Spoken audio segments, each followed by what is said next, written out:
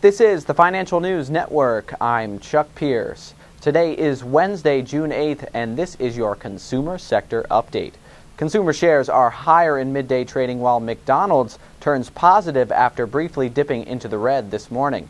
McDonald's said May global comparable sales rose 3.1%, U.S. comparable sales increased 2.4%, Europe up 2.3%, and Asia, Pacific, Middle East, and Africa up 4.3%.